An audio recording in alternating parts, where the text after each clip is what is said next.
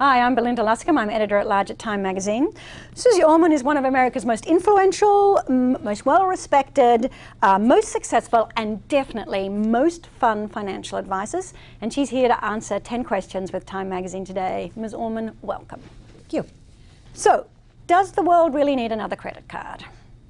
No, the world does not need another credit card.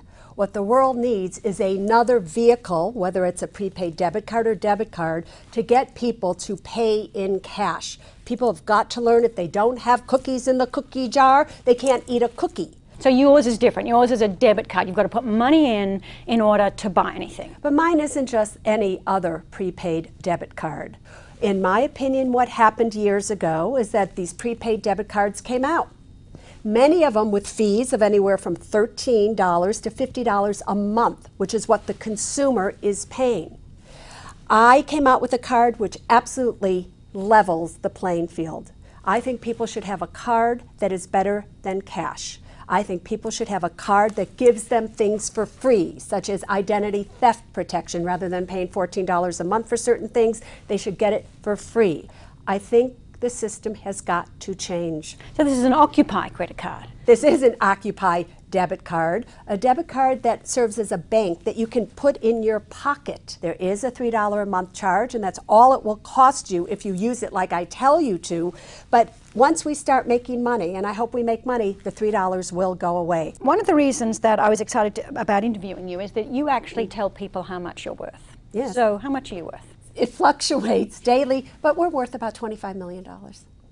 So coming from a strong thousandaire over here to a millionaire, do you not feel that there's some discrepancy in your ability to give financial advice to people when you are so liquid and wealthy yourself, and the people that you're speaking to, you know, they don't have jobs, they're really in dire financial straits. How can you really understand what they're going through? For 7 years, I was a waitress making $400 a month. Here's a girl who, even after she made money, had one of her employees rip her off, then had $250,000 of credit card debt, and realized that I had less money than the waitress that was waiting on me in a Denny's. Don't think that I don't remember what it's like not to have a pot to pee in. Who, in your opinion, is more to blame for the current crisis that we find ourselves in? Is it consumers or is it the banks? The banks, hands down. I know everybody likes to blame the consumers for they should have known what they were doing. They did this, are you kidding me? They didn't understand liar loans. If the banks, the mortgage companies, Wall Street, you name it, weren't so concerned with their bottom line profits, they never, ever, ever would have given loans to half these people who bought homes that couldn't afford it.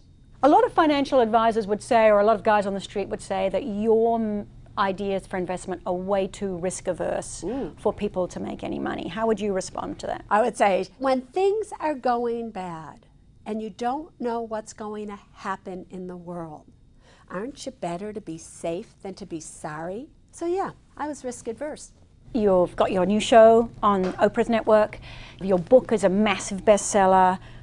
You are now legitimately probably one of the most famous people in America, and therefore you have to take the downside of fame, which is that people parody you on Saturday Night Live. Love it. Oh my God. Today I have to tell you that no matter where I go, women always seem to ask me the same thing. It doesn't matter if I'm on the Oprah show or out on the street walking my cat. They ask me, Susie, where do you get your jackets? Yeah. Of all my honors, even of being the 1 most 100 influential people on the Time list, one of the 100 most powerful women in the world according to Forbes, one of the things that really is the greatest honor is being parodied on Saturday Night Live. Because then you know you've made it mainstream. I love that they do it. We have more people living in unmarried households than we have people living in married households now for the first time in decades, and according to census figures that just recently came out. Does the advice vary for those different sets of people? Does your financial advice vary? So I've always found that the people that call into the Suze Orman show that are in the most financial trouble are people who are in a relationship that isn't a good relationship. You know, I have a saying which is FICO first, then sex. Huh. And I mean that saying. You should know each other's FICO scores before you go to the next step of being serious with one another. That's great. Can I ask just finally, I know you've given us so much time, but what is the weirdest piece of advice you've been asked for? Like what are some of the weirdest questions where people... Can I afford $6,000 for a sun deck for my pet iguana?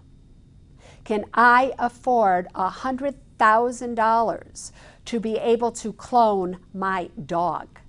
These are not hard questions to answer. But guess what? I looked at their money and they were both approved. Really? Yes. These are people with a lot of... Oh, I know. $6,000 for me to go to Ireland to become an elf. Okay. Literally? Really? All right, I just thought I'd tell you that. She was denied. Suze Orman, thanks very much. Anytime.